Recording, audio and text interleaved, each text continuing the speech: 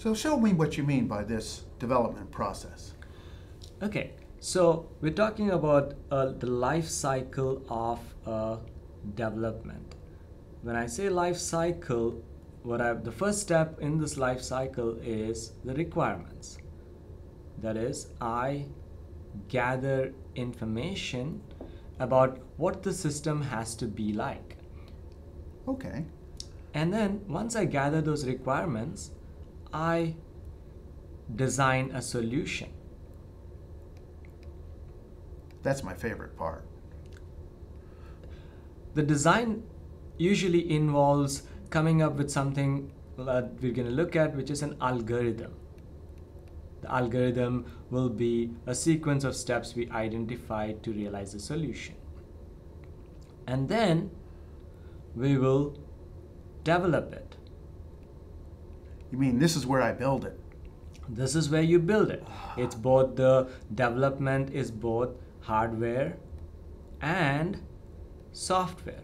That is, you build a circuit and you program the circuit in your microcontroller. Are we done? No, because at this point we have to test it. Because embedded systems operate in critical environments sometimes. We have to make sure that we test their functionality before deploying it. Okay. So once we test it, and this testing is usually a repetitive process, we keep testing till we're satisfied. And once we're satisfied, we deploy our solution. So you remember, I make a lot of mistakes. What happens if we make a mistake? Well, fortunately, the process has a feature in it that will allow us to fix our mistakes.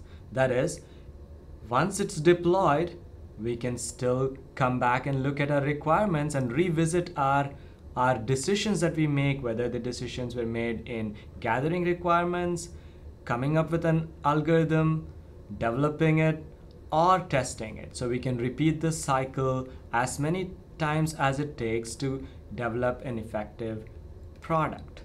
That makes sense. So let's take a look at our first step then, because it's the most important step, which is the requirements. Our product is going to be only as good as the requirements we get for its design. So let's do that. Well, I can think of a requirement.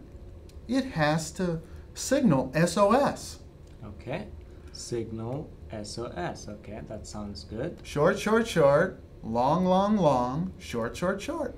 Okay, short. I'm going to say short, short, short, long, long, long, short, short, short. That's an SOS. Okay. Maybe then we have to ask ourselves, do you have a preference for a color, or what? Oh. We're going to flash an LED. We want a bright LED. Okay, a bright one, which means I'm thinking a green would be good. Everybody likes green. Green, okay. I can think of one.